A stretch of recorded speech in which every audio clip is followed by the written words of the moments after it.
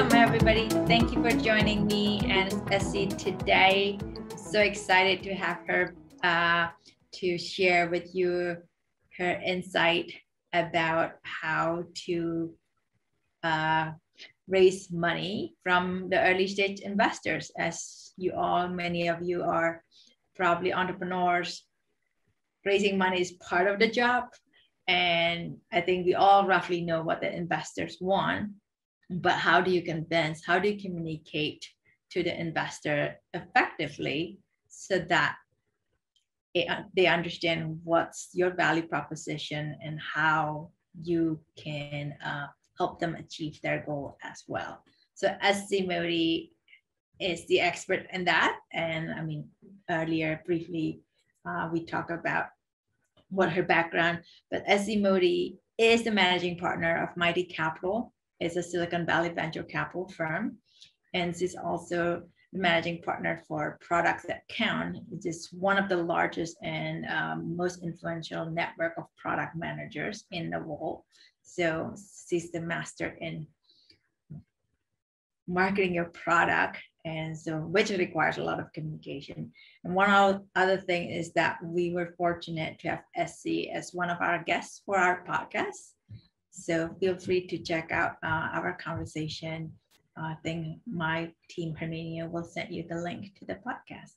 And with that, I will have SC take over. All right. Thank you very much, Christine. Can I interrupt? Go ahead. Sorry, I forgot to mention. Feel free to ask any question along the way. SC will answer your questions. So if you can put in your Q&A in the Q&A box on the link below. So with that, go ahead. Excellent. And on that point about questions, I will answer as many questions as we have time for, and I'll try to keep my presentation really to the point. If I don't answer your question, or if you have more questions, you want to follow up with me, you can see my email down here in the name. And so feel free to send me an email. And then as far as when I'm going to take questions here, Christine and her team asked that I take questions like not sort of all the time, so that for people who are going to be watching the replay, it's easy to digest. So I'll break a couple times during the presentation. We'll go through the questions and answer a few. Okay, so I will start by sharing my screen. Really, my goal is to share with you what investors want so that you can raise money on your own terms. We'll see during the course of this presentation how important it is to have good terms when you raise money from venture. I have two key kind of sections in this presentation. One is a series of mythbusters, because I speak with a lot of entrepreneurs who have some misconceptions, about raising money, and so I'm gonna do a bit of mythbusters, and then after that I'll share with you how I think about raising money effectively. And during that second portion, I will draw a parallel between the work that you as CEO do every day, which is you sell your product to a customer, and how that's kind of parallel to you selling your equity to an investor, i.e. raising money. And so I'll take sort of that product-driven approach because I have product background. So it made sense to me when I put together these few slides. All right, so let's jump right in. My background, Christine already went through that. I run this venture firm, Mighty Capital. We've raised a couple of funds. They've been oversubscribed. We're actively deploying the capital, investing money. So if you're raising money, I would love to speak with you. You can email me. This past year, we had 3 of our portfolio companies go IPO. You can see their logos here on the left. I also started a network, Products That Count, which has grown to be a product acceleration platform. So we reach about 20% of all product managers. And so it is sort of everything product, right? So if there was something in my tombstone, it would be this, right? In the next decade, the best product wins. And that's been so accelerated by the COVID situation that it's kind of a perfect timing. We call that the age of product, but that's for another talk. And then my transition between a dozen years building products and companies myself to now being an investor was writing a book on what makes a great product. You're welcome to check it out. The essence of the book is that technology is an extension of ourselves. And so if we want to build a great technology product, we have to think about what makes a great person. And so I look at the mind, body, spirit of great technology products. So yes, Christine was chatting with me earlier saying, well, Facebook's not popular very much these days. Yes, on paper, but the biggest successes always have their haters. It is still a massive company, massive success, and a lot of entrepreneurs want to be the next Zuck, right? The next Mark Zuckerberg. So I spent a few years there and still struggle to explain the success. So I want to share with you some of the myths that I think go around in Silicon Valley and beyond. Number one being, hey, you don't need a degree to be successful. Number two, build it and they will come. You don't need sales, you don't need marketing. And then number three, keep control. Don't rely on your investors, they have no value. So let's jump into the first one, which is really like saying, business owners don't need a college degree to be successful. It's like comparing apples and oranges. When you look at the pool of people with a degree who are successful entrepreneurs versus the pool of people without a degree who are successful entrepreneurs, you actually see a massive difference in that people with a degree are 6 times more likely to be successful as business owners than people without a degree, despite some of the exceptions, like the photos that you see at the bottom here, people who are dropouts, but that's really the exception, not the rule, and that's why they're featured in the press. So when I talk to students, that's usually what I tell them. You're in the right place, keep studying if you want to be a successful business owner. The second myth is build it and they will come. It's like, hey, you don't really need the sales force. You don't need to do marketing. Some people say, hey, just do product-led growth, or do a product so good people will come to it, or it will go viral and be very successful. Not so much. Again, that's the exception, not the rule. This is a list of unicorns. It's a little bit dated, but the key message is, if you look at this list, it's actually a list of decacorns, companies that at the time were worth $10 billion or more. You will see 2 really key pieces of information. What's one that's relevant to this conversation, which is that the business model of all these companies is a business model that gets people to pay for the service they receive. So your customers pay you for the value they find in your service or in your product, as opposed to you build an audience and you build some buzz and momentum, and then somebody else pays for you to keep that audience entertained. By the way, the second really notable data points to take away from this table is that half of these decacorns are from the US, but then the other half is from China. So paying customers is really what will drive your business success, which means you need to build a sales force, you need to build a marketing department to go after your market. So it's kind of the brilliant basics or boring basics, depending on whether you look at the glass half full or half empty. But the point is, to build a successful business, you have to go through the grind of acquiring customers, generating revenue. And then the third point I want to make, we're in a webinar, so I cannot have you chime in on that, but I'm going to assume that there's at least one of these two guys that you know the name of, and that it's the person on the left, Warren Buffett. And then my next question in a more kind of a collaborative format is, who would you take money from? Inevitably, one person will raise their hand and say, the other guy. And let me tell you, you don't want money from the other guy. In fact, I would never invest in a company if you want money from the other guy, because that tells me that you do not want to surround yourself with money that's more than money, money that's value add.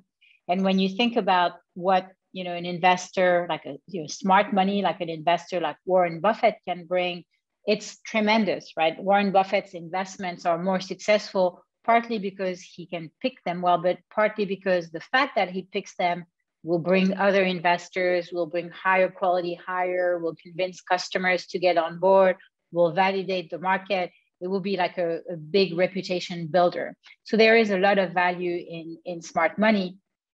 And smart money doesn't come easy. Smart money comes after extensive due diligence. In fact, when you look at research, there's a direct correlation between the amount of due diligence an investor does on your company and the success of that company. So the more questions you get, the more due diligence is done, the greater your chances of success. This is a screenshot that summarizes the approach that Warren Buffett takes when he makes due diligence. He first gets a strong understanding of the business. He looks at the company valuation to make sure he gets a good deal. He looks at the market dynamics to see whether he would be investing in a growing space, or what are the general like socioeconomic and industry dynamics. He looks at the competition, he looks at the team, and then once he's done his due diligence based on these principles, then he decides whether to make an investment or not. And so the key lesson here is get smart money. And I'll give you an example to put that a little bit in perspective. I met with this entrepreneur not too long ago who, you know, comes and pitches to us, and he says, you know, we've gotten a lot more traction, revenue is going well, we're raising money, and so on and so forth. And then at the very end of his presentation, he says, oh, by the way, you know, the other thing I want to mention is we've gotten some interest from a couple of potential acquirers. Okay, so that's pretty major news. Like, how are these opportunities? Well, they're pretty attractive. They would be a really nice bump to the valuation. They would be a great exit for the entrepreneur. Okay, so what are you doing here? Why aren't you pursuing these exit opportunities? Well, I'm not quite sure to go about it. I'm a first-time entrepreneur. Well, okay, so what's your board telling you? Well, that's the problem. I took money from the other guy, right? I didn't take smart money. And so smart money is not able to guide the entrepreneur who's a first-time entrepreneur towards having a successful exit that could be completely life-changing for him and for the company. And that's a really big lesson that I cannot emphasize enough. All right, so as I mentioned earlier, that's sort of the first part, like the mythbusters.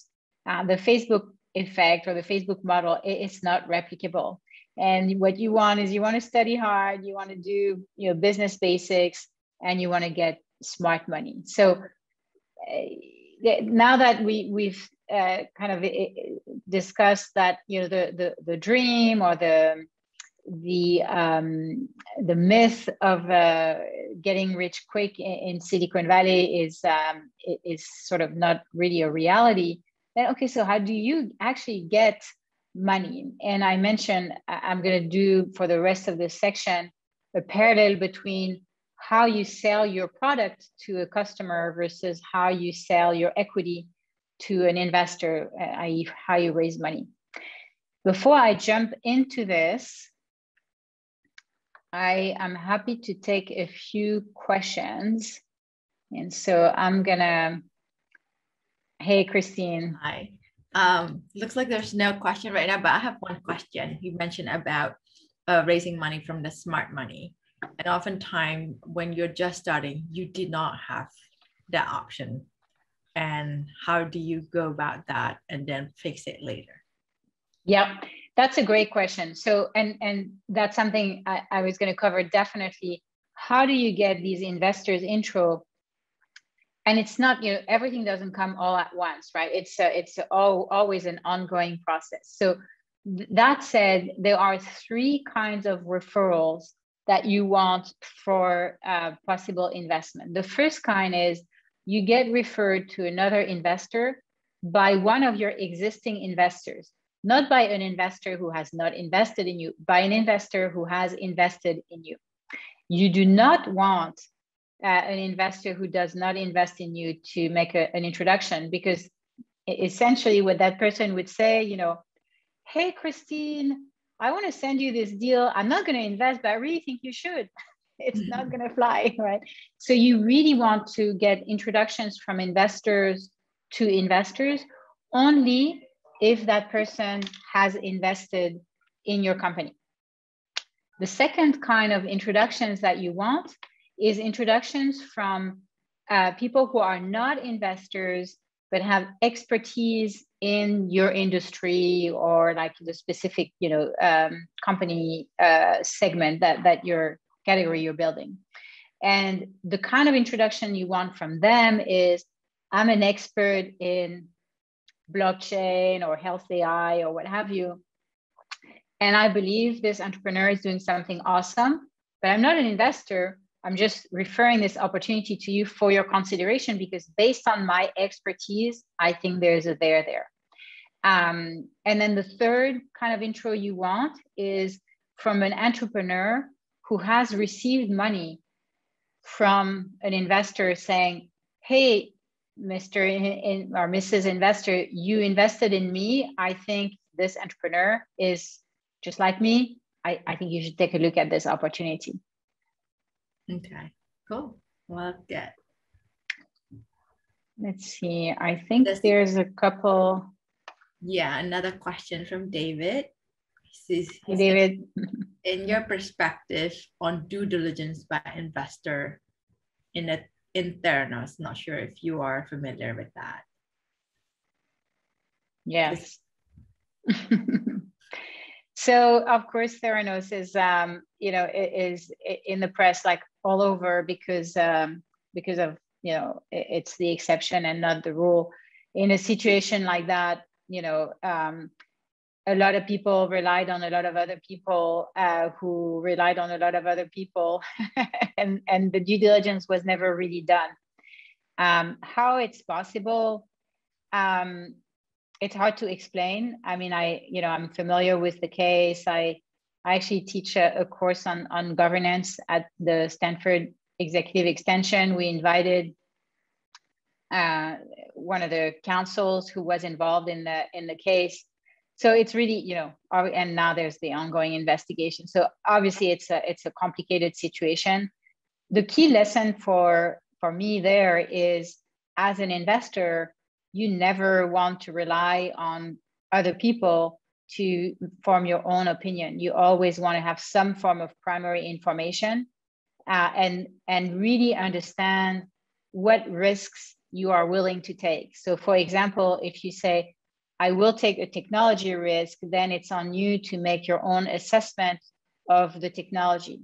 If you say, I will not make a technology risk, then you need somebody else to validate it, say the technology risk, you know, has been, you know, eliminated, and then you can move on to evaluate other risks that you are willing to take. Yes, it's a very, you know, odd situation that's driven by a lot of hype and FOMO. So when you think of the pool of companies, just to put that in perspective with numbers, there's about 100,000 venture funded companies at any point in time, and about 5,000 of them exit via an acquisition. About 500 exit via a public listing, whether it's, you know, IPO, SPAC, direct listing, what have you. And then there's going to be, you know, a Theranos somewhere there, but that's really the exception. Yeah. Okay, which is good. Do you want to take on more questions? Yeah, let's take a couple more. Okay. Yeah. Another question, going back to the non-smart money. If you already receive non-smart money, is there a way to get a smaller investment from smart money such that they come on board? Yes, of course. So, you know, when you're starting your business and you have to do what you have to do, you know, I'm not saying do not take the smart money when it's there. I'm saying do seek this, do not take the dumb money when it's there. Do seek the smart money is really what I'm saying here. So money is money if you need it. Maybe one thing I could say there, often when I talk to entrepreneurs, especially first-time entrepreneurs, they say, oh yeah, I want to raise $3 million to get to the next stage. And my first reaction is, wow, that seems like a lot of money. How much do you really need? And the answer inevitably is sub 1 million. It's like, I need really 500,000-600,000. So why are you raising 3 million? You're going to get diluted. You're going to have a lot of investors on your back before you're sort of ready to generate the revenue, the traction, the infrastructure to support that. Just raise about $1 million. It's first of all, it's a lot easier to raise $1 million than to raise 3. You'll get better terms. You'll keep more control and ownership of your company. And there is a time for go time, but when it's super early, you know, take a little bit of money, go move forward, generate revenue, build something that people want. And then when you know that, and you've built that on a very capital efficient basis, then it's go time. Then you can go raise, you know, 10 million and more beyond that. There seems to be a need or desire on the part of investors for things looking bigger, better, brighter, which was certainly a motivation behind OZ Media. I don't know what OZ Media is. Yes. So we're going to get into this in the next section. There's always a song and dance with investors. And one of the biggest shift from the entrepreneur or operator mindset to the investor mindset is, as an operator or CEO or entrepreneur, your job is to say yes to things, right? Yes, Mr. Customer will deliver. Yes, you know, Mrs. Regulator will meet the criteria. Yes, we'll hire that person. Yes, we'll be on time. Yes, we'll make that adjustment. The job of an investor is to say no. Mm-hmm. No, we can't do that deal. No, this is too much of a risk, right? So it's a completely different mindset. And that's the song and dance. That's kind of the clash that can happen sometimes. So if you go to an investor and you say, and I've had the two situations, you say, hey, I'm, you know, with COVID, things have been really difficult working remotely for my team. We've had some attrition, and then we've also lost a few customers. So, God, you know, I really want to raise $3 million so that I can get back on track. Well, you've just given me, I don't know, 5 reasons to say no. That's my job, to say no. You only need to give me 1. So really the story you need to tell is, you know, we've had some bumps on the road with COVID, but we've overcome them. We've developed a culture as a distributed team. We've had to, you know, transition some people out, bring some people in, and now we have a fantastic culture. Here are some examples of how we've developed it. We've also had to, you know, reinvent some of our go-to-market to go after bigger, smaller, different customers. And now we're on track after this, you know, small pivot to generate a lot of revenue. And we have 2 quarters of tractions to generate it. So now what I'm doing is I'm raising a little bit more money to prove that my trajectory is going to be, you know, solid, sustainable for kind of a post-pandemic world.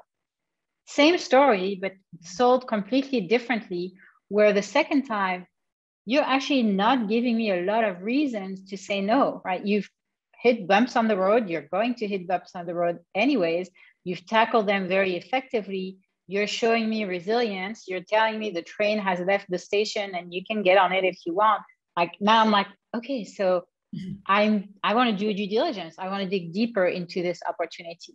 That's a really important song and dance. Yeah. But the mindset shift, right? The always yes and always no. is what you really want to be mindful of. Yeah, I think probably this is a good segue for you to tell us more about that. Okay, let's do that, and then we can take more questions at the end. So to dive into that next segment, many of you are probably familiar with the 4 Ps of building great products: product, price, promotion, placement. And I've added a 5th one, which is people, which honestly should come first in any situation. I'm not sure why the 4 Ps omitted that 5th P. So the 4 P, and we'll go into each of them, is product. And when you fundraise, your product is your business. So I'll give you a very, very simple tool called the business equation to communicate what this product that is your business, what it is. Price, your price in the case of fundraising is your valuation, and we'll talk about how you negotiate that. Promotion, we kind of talked about already, which is you always want warm introductions from these 3 kinds of people: investors who have invested in you, advisors who are experts in a particular domain that you're building your company into, who introduce you to investors, and then entrepreneurs in an investor's portfolio. And then placement, we'll talk about the mindset of investors, the yes versus the no, and a couple of other things.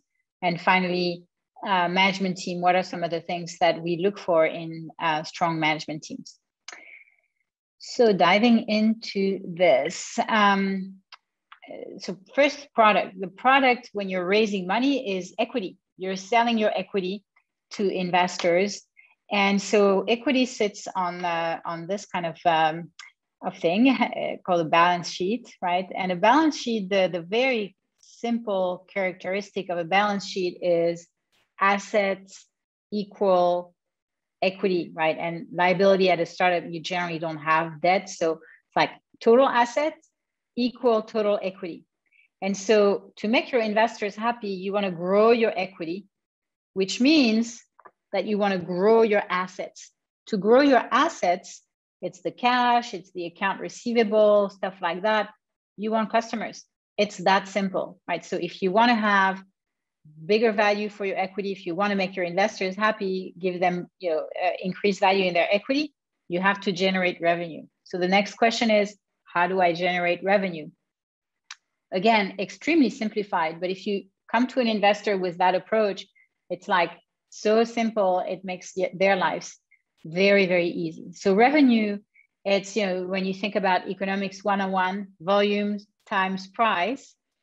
And volume, depending on the kind of business you're in, you can be in a high velocity business where you have one customer who buys a lot of your product, like an e-commerce type stuff, or you can be in a low velocity business where one customer buys one of your product, like a car, for example. Very few people have, 7 Mercedes. So you buy one customer, one car, generally speaking. So to generate revenue, it's that equation, that revenue equation or product equation, call it whatever you want. It's number of customers times number of transactions per customer times revenue per transaction. Again, super simple, but if you're able to articulate how you're going to get more customers, then you have an acquisition strategy. How you're going to get them to be more engaged with your product, buy more often, right? Increase the number of transactions per customer. Then you have an engagement strategy. And then how you're going to monetize that engagement by maximizing the revenue per transaction. Then you have a monetization strategy. And if you simply outline, hey, Mrs. Investor, Mr. Investor, this is how I'm going to get more customers. This is my acquisition strategy. This is how I'm going to engage them more effectively. This is my engagement strategy, get more transactions out of one customer. This is how I'm going to monetize them fairly, my monetization strategy per transaction. You have a very strong case for how you're going to make revenue, therefore how you're going to increase the equity value. Of course, this is hyper simplified. You can tell me, wait a minute, I have multiple revenue streams. So my product equation or my revenue equation has multiple elements. Or, I work in the hardware industry, so I have a cost line. So you shouldn't be really talking about revenue. You should be talking about profit or gross margin. Yes, to all of that. I'm really just simplifying here because we don't have a ton of time. But the key message is show your investor how you're going to grow revenue, and it's going to tell them how you're going to grow their equity. That's how you get them to love you. The second P is price. And price is valuation of your company. So this photo is a photo of the motorbike of my husband. He races them, he loves it. And this is a photo that he took after a race. So he, goes to friends, they have this really nice outdoor space, puts the motorbike, takes a nice picture. It's like heaven. I'm not in the picture, it's really heaven. And for him, that experience is completely priceless. But for me, it has a cost. And the cost is really like, it's right here. When we go to the dealership to, buy one of these little babies, right? Like a Ducati, you have a list price on the windshield. And that's what you think you're paying. But the truth is, when you come out of the dealership, you pay a lot more. The total cost of ownership of a motorbike is really high because you pay for repairs, you pay for maintenance, you pay for insurance, you pay for some security support, whatever it is. That total cost of ownership is a lot higher than the list price on the bike. And it's the same thing with term sheets in venture capital. Your list price is the valuation. A lot of entrepreneurs get really tight around the valuation, but the really important piece to look at is the total cost of ownership, which is valuation plus the terms. And why it's important, because if you tell me, I think my company is worth 10, and I think it's only worth, say, 7, well, I'm going to add some terms that are going to make up for the difference. And the terms will protect your investors, but they will not protect you as the entrepreneur. And so it's really important that you really look at that total cost of ownership when you think of price, as opposed to just the list price, which is your valuation. The third one we've already mostly talked about, the 3 kinds of introductions that you need, and compare that to what a lot of entrepreneurs, especially first-time entrepreneurs, will do. And think about it as you're marketing to investors. You want referrals from these 3 kind of people, as opposed to you don't want to do online marketing like AngelList, unless you're like super early. And even in circumstances like that, I don't know that I would necessarily recommend it, even though AngelList is a great revolutionary service. Digital marketing and investing is still not something that is going to get you very far. You also never want to be doing cold calling, like never. We get at Mighty Capital, we get, I want to say 4,000 inbound deals every year. And out of these 4,000, the ones that are not, referred or, coming in from a warm introduction, maybe there's a couple of emails that I read and I'm like, wow, this person really sent me that email after they did a ton of research on Mighty Capital. They really get our value proposition. I'm going to reply. So it's, maybe a couple a year. And then the third thing you do not want to do, and that's particularly true in Silicon Valley until and unless you are much, much later stage, is you don't want to do channel marketing, which is go through an investment bank to help you raise the money. It would be generally perceived by most venture investors as a sign of a weak CEO. So that placement piece, Christine, you asked me the question, that the mindset of investors is really to say no. Their job's to say no. So if you want to raise money and if you want them to love you, don't give them reasons to say no. Always show your resilience, always show your ability to overcome obstacles and generate traction and increase that equity piece by increasing the revenue piece. One thing to remember or maybe that's something that can be helpful as well, is that there's actually a lot of different kinds of investors. And so when you ask for introductions, you want to sort of right size or target your investors effectively. I took this segmentation, the whales, dolphins, and minnows, from the kind of the traditional social or gaming segmentations that you may be familiar with. So let me explain what I mean here. The whales in gaming, they are the folks who, you know, you make most of your money from. They are the ones who buy all your special weapons and, you know, do all the upsells and buy the super packs with, you know, special coins and all of that. They're about 1% of your audience, but they make most of your money, about a third of your money. The dolphins, and I like to think of Mighty Capital as a dolphin, they are the people who in gaming will, you know, you'll get a message from them, oh, I think you should really play Candy Crush, you know, and then they'll try to get you in on their really cool stuff. And then if they're not happy with you, they'll also tell you all about it, right? They're like social butterflies. So you really want them in your game or in your social media, but you want to make sure you feed them good things to say about you, because that way they will be an evangelist for you. And then the minnows, in most sort of gaming and social, they're like about 90% of your audience. And they are here kind of just for the show. So they're the lurkers on Facebook or on Instagram who are just going to scroll through but not really get engaged. And they're great. You need them, but they cannot do very much for you. Same thing with investors. Whales, they will write a big check, but then the way you keep them happy is, you know, they kind of own you, right? You'll do whatever they want. Dolphins, they help you navigate an ecosystem. So if you play in that ecosystem, you really want their help, because they'll help you get faster through the, you know, the muddy waters of that ecosystem. And then the minnows, you want some of them, but not too many, because they can waste your time with just like, they're here for the show and they're excited for you, but because they cannot do too much for you, they can be a waste of your time. And then finally, management team. So management team or founding team, a lot of folks, you know, think of early stage entrepreneur, like, how do I find a co-founder? When you're a little bit more established, like, how do I bring in executives on my early leadership team?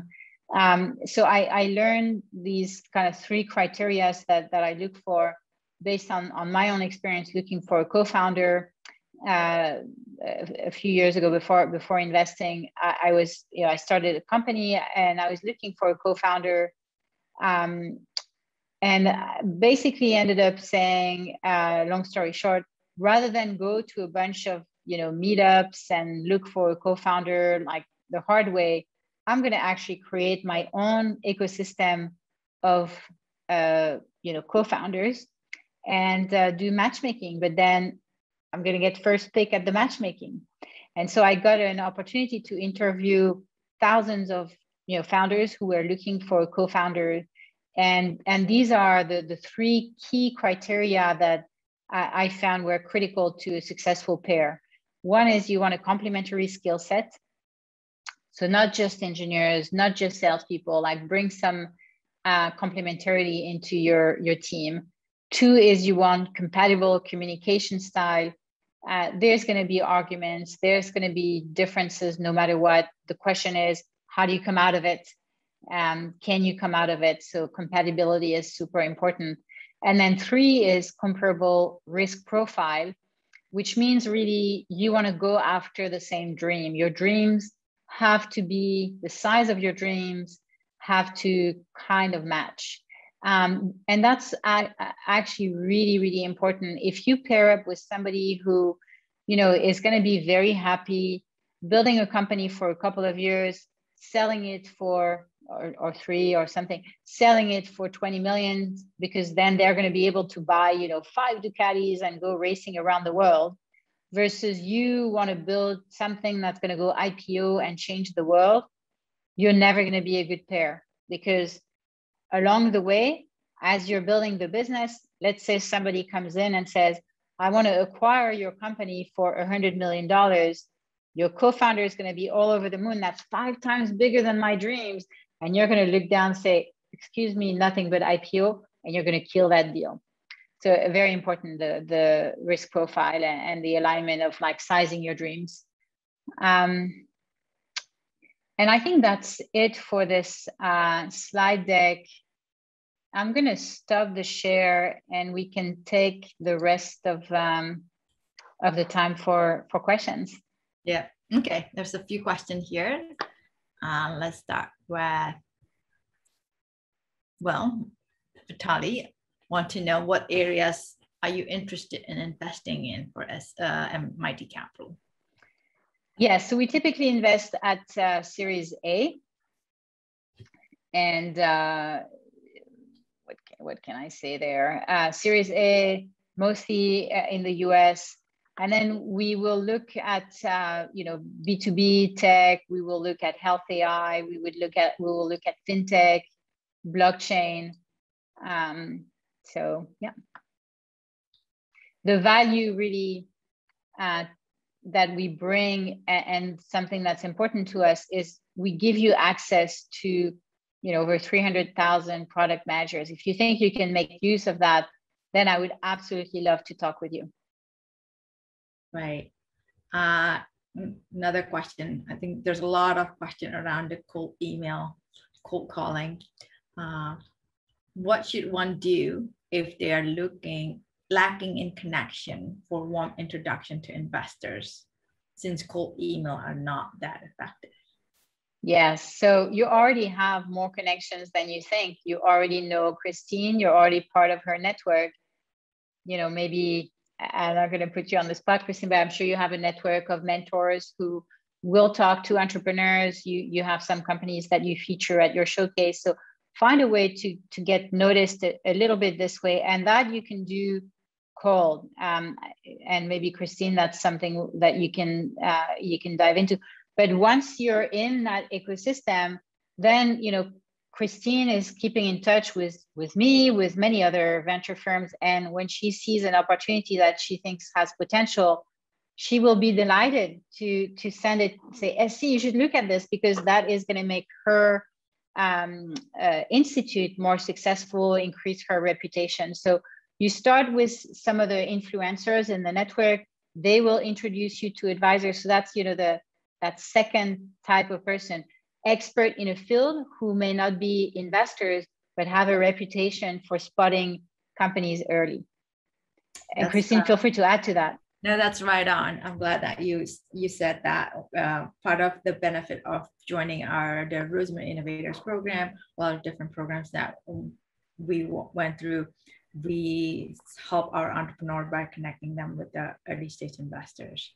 But again, it's like you have to go through the program as well, because we have the opportunity to get to know the company and select the company who we want to support through our program. So, okay, next question. There's a lot of this introduction questions, so I think that covered it. If you can use the Mission Bio's investment on how to show the product equal equity evaluation example, and did they have revenue at that time? Maybe you can give context about the Mission Bio company. I think that would be helpful as well. Yes, and Mission Bio, Christine, I think they worked with your program as well. Yeah. So Mission Bio is a company that we've known for a long time. They're incredibly smart people, incredibly innovative product. We invested before they had revenue. And our investments in health AI and health platforms are slightly different than the rest of our investments because we obviously don't always have to see revenue there. But yes, Charlie Silver, who was the CEO at the time, is phenomenal. Really, really brilliant guy. I see a lot of these questions about cold call and email. So the reason I give you my email is so you contact me if you think you have an opportunity that I'd like to hear about. So you can, in your subject say, hey, Rosenman follow up, or that's not a cold email. Okay, great. Question from Bill: which ventures follow Mighty Capital when you guys lead, and which venture that Mighty Capital follow? Yes. So we co-invest with a lot of the top firms. We've co-invested with Benchmark, Mayfield, Homebrew, USVP, and a bunch of others. We don't, we're not selective. We work with people that we know and trust. We rarely lead deals, or sorry, I should say we have not led a lot of deals in the past, but now, and partly because Mighty Capital is a relatively young firm, but now we're increasingly invited to lead deals, and so we are able to do that. We have the funds required to do that. And to give you some context, you'll find a lot of more like sophisticated investors will be hesitant to lead rounds when they have small funds. Because imagine, I fund you, but I have a very small fund and I say, oh, sure, I'm going to lead. It's great for my ego. But then when you actually need me to put up more money, oh, sorry, my pockets are empty. It would be really, really bad for you and really bad for us. So now we have, bigger funds and we're able to lead, and our entrepreneurs very often want us to do that. Okay, great. Question from Rachel. How do you think about right time to seek Series A in medtech when product development and FDA clearance takes longer and customer needs to wait until clearance? Yeah. So if you're building therapeutics, that's totally out of my league. If you're building health AI, generally we will want to see some revenue, because we believe that it's mostly a software play, even though you may be leveraging data that are life science data, and so you should be able to sell your product and generate revenue. If you're building like a platform or a medical device, there are some regulatory requirements there. So we want to see you get grants, get extremely capital efficient, as in extremely capital efficient. We want to see you extend your runway, leverage university partnerships. And then when you get closer to an FDA approval process, that's when we typically see companies raise a Series A. Okay. Question from Ivan. Other than capital, what guidance and assistance does Mighty Capital offer to the founders? Yes. So I encourage you to check out in more detail what our entrepreneurs are saying about Mighty Capital. The value we bring, when you think of the value of venture capital, there's really three things. There's money. Money looks the same for everyone. There's governance, which means that, a value investor will bring very qualified board members to the table. And we have some phenomenal ones. We have, people who were at the very senior level at Sequoia Hospital, who founded and run and sold their own clinics. So that's one way that you're going to evaluate the value of a firm. And then the third one is advice and other value add. And for that, you want to think of this product network. About 20% of the network is product managers who are working in the life science space, so healthcare, health in general. And so we can give you access to all these people through a variety of newsletter, executive salon, ebooks, what have you. so that you get exposure to that audience in your own industry. But yeah, when you think about, evaluating venture capital firms, you can evaluate money, governance, and advice. Mm-hmm. Right. That's where the smart money is, right? Right. Next question comes from Tara. How does your group weigh team diversity in background and experience in your funding decision? Yes, that's a great question. Thank you for asking. So our policy when it comes to diversity and inclusion is actions speak louder than words. And so what it means is we, and if you look on our website, you will see we're an extremely diverse team. We look nothing like the traditional venture capital firm. We have diversity across, gender, age, religion, race in our investment team. But if we spoke about diversity, that would become our job, just because we are so diverse. And so we be diverse. And I prefer to say, to be honest, I prefer to say inclusive rather than diverse. And as a result of this high inclusion, our portfolio is also a very inclusive and diverse portfolio. We have CEOs, again, different gender, different age, different race, different geography. And that's not by design. That's because we have a diverse investment team. Mm-hmm. Right. Next question from Iris. So if you've done an initial pitch with an investor and they're not getting back to you with a decline or their interest in moving forward, what's an effective way to get them to respond? Well, I hate it when people don't get back to me. It's an interesting question. If people don't get back to you, there's probably a reason. And so sometimes it's because they're busy, but sometimes it's because, they're just not interested, or sometimes it's because they don't actually have the money to invest. And so we on our team, we have a policy for follow-up. We say, you do 3 follow-ups every other day, or maybe another one after that, maybe a week later. And then if you don't hear back, then, it is what it is. Don't hesitate to follow up though, because it could be, and this is just part of, everybody has their own way to evaluate deals.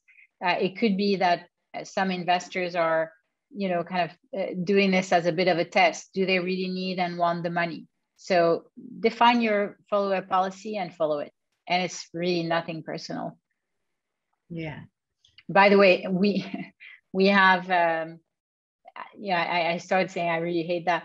At Mighty Capital, we have an entire system so that we get back to our entrepreneurs when they pitch within a couple of days.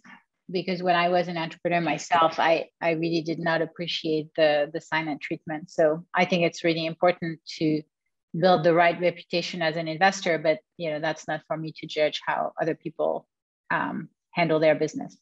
Yeah. I wish everybody have the same manner. That would be nice. Next question from Sean. How important is IP when considering an investment for you? Yes, in the space of life science, it's really important. In the space of software, a lot less so. So why? Because obviously it's a reason for the bigger fish to buy the smaller ones. And it's also a reason to have a defensible solution. So I would say for most of your listeners, Christine, who probably are in the life science space, I would say it's important. Okay. Question from Philip. Was your thought of setting and communicating your business plan equal to your exit strategy to your investor? For example, focus on technology play to sell the company after its product verification, rather than focus on customer acquisition of the product and building sales force. This is assuming the market is already validated and convinced by the potential acquirer. Yes. So that's a great question. In the life science space, there's definitely a key trigger point once you have the technology taken care of. Am I gonna go to market standalone, or am I gonna find a home now and use their sales force to go to market? From an investor perspective, what an investor will want is for you to show them that they have a good upside.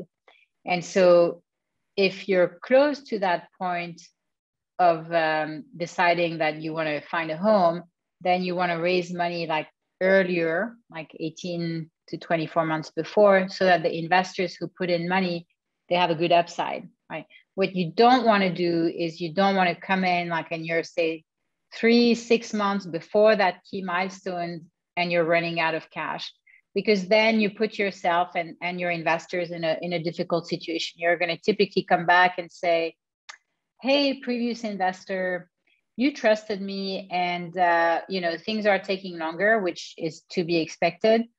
But I'm going to need more money, which is if it comes last minute, it's not a fun situation. No fire drill. Last question. Oh, I think we can have a quick answer to this last question so that we can finish on time. That'd be great. Do you prefer to invest in a team that is not complete, that you get an opportunity to put in your people, or do you prefer to have a more complete team? Most of the time, it's up to the CEO to build their team. This question would be relevant, or the answer would be different if we were a private equity firm and we would, place our people in your company. But for most venture capitalists, they don't take controlling stakes in a company, and they don't place their people. We will put you in touch with a ton of them, but then it's your choice who you bring on board and how you build your team. Right. Okay. Well, with that, let's thank you very much for your time, sharing your insight. And thank you everybody for listening and joining the program. Thanks, Christine, for having me. That was fun. And good luck, everyone. Keep building great stuff. Yeah. Thank you. Bye.